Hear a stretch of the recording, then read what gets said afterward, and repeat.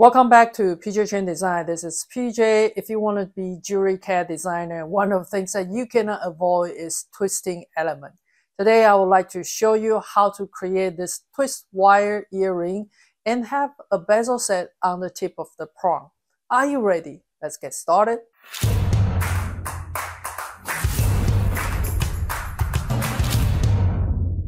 Before we started, let's talk about this structure right here. Type of a setting is no different than regular the prong setting. You just need to calculate it right, not to bend this bezel too much, so that way you won't deform it and in order to setting the stone there. So that's starting from the scratch. You can download the stone at the description below. There's a newsletter you can sign up and you will get a link for this stone. So basically this stone it's about 5 mm. If that's too big, and then you can arrange it. So I'm going to stay with 5.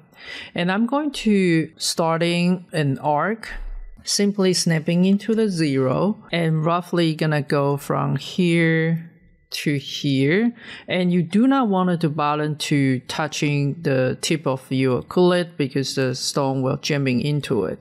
I do want it to make them a bit longer though, so I wanted to make sure that it is something going like this, and then the same thing, it's going to mirror to the other side. So we're going to mirror from here, snapping to the 0 like this. Let's go ahead to join all this piece together, and I would like to rebuild them to turn them into one piece. So I'm gonna turn them into, let's say, last point is always better, and we're gonna do 7 point and turn on the control point. If you feel like this is way too close, we can actually have them go wider by picking up all those points right here, and we just want the scale up something like this. Alright, if you feel like you want a bottom to be wider or deeper, you can pick up those 2 points and have them go lower or something like this. Okay, so now we have this piece. We are going to do the twist. Let's go ahead to pick up this curve and use the commands for length and to know how long they are if we flatten it. So I'm going to copy that number right here on the top, and we're just gonna draw a straight line with the polyline command, and I'm just gonna pass the number 9.819 and holding my shift to know this length right there. Now I have this length. I simply just going to draw few circles there. So one, it's going to snapping into this endpoint, and to decide how big of that circle is going to be, and this is will be part of our pattern. I'm going to move in this one a little bit off and simply just using the polar array command, and then with that command I'm going to snapping into this endpoint right here, and for 3 of them 360 degree, and I'll get something like that.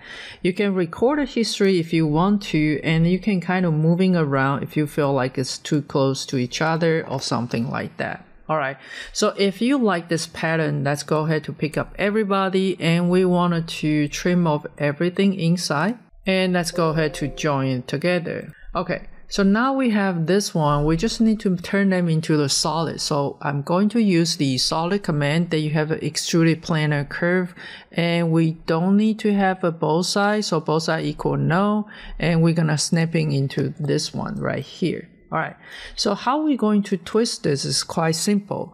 We're going to coming into the transform command. You have a once for twist and snapping into the endpoint right here, and we kind of need to do a test first. I'm going to first pick up the axis, and we are going to coming back to the right view and say 1, 2, and 3. You have to physically turning your mouse 3 turn and click enter, and then you will get something like this. If this is something that you like, you can go ahead to use it. If it is too much twist, you don't like it, you can change it. Notice that 2 in right here, it's a little bit more flat. If you wanted to go all the way, we can do one more time. I'm going to snapping into here at the endpoint, and on the top right here, infinity is equal no. If I click infinity is equal yes, and I'm going to do the same 1, 2, and 3. Then I will have it all the way to the end. Okay, so if that worked for you, let's take a look on how we're going to move this piece and bend it over to here. So we are going to use a flow command. We're gonna pick up this curve, hit enter, pick up one of the end. Before you click on the target curve, you want to record a history, and then you click on the target right here, and so you will get something like that.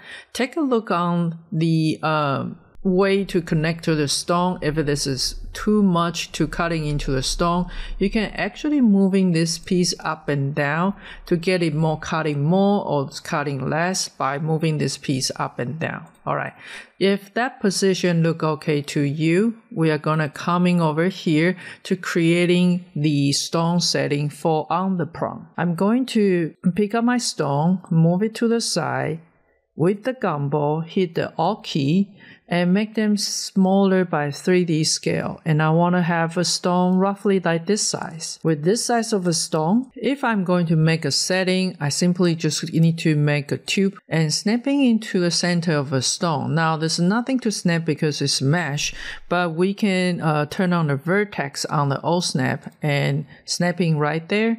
I need to have it a little bit bigger and coming into the center roughly about this size and kind of bring it down here. You don't need to have it like super tall, but you want to make sure that it's not super giant too. Let's take a look on this. We can simply just group it this one, and I would like to move this into the top of my prong and see how that work. Moving this one up and see how that work there. Alright, so if that look okay to you, we wanted to do some bevel edges and also fillet edges to make it a little bit nicer. So let's go ahead to use the fillet first.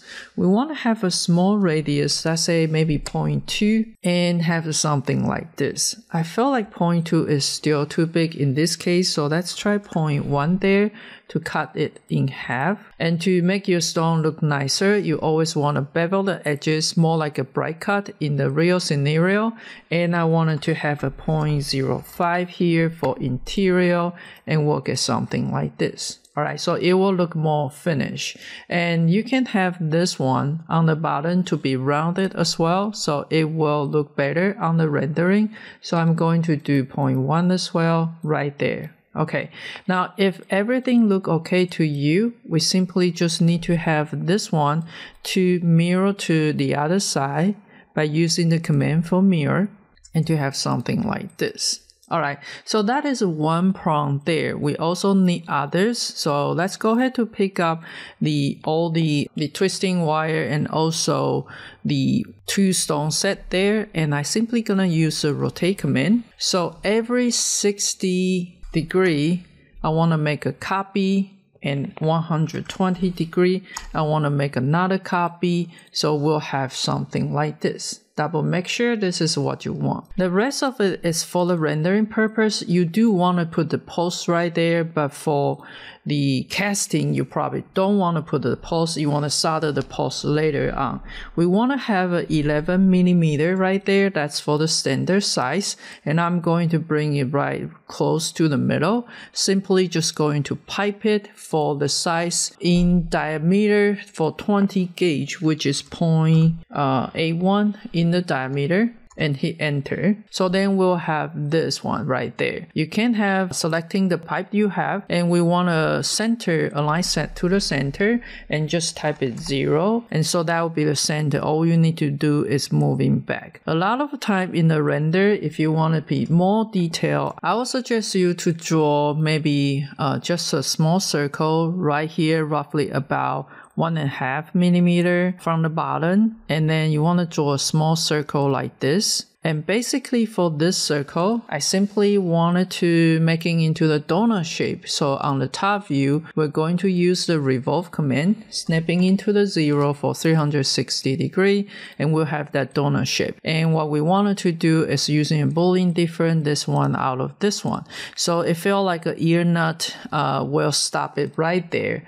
And that will be our earring today. I hope you enjoyed this video. If you do, I have a lot more to show you. Sign up the newsletter. The link is in the description below. I will send you a lot of free stuff with the discount code for my course whenever it's available. Thank you for watching, and I'll see you next.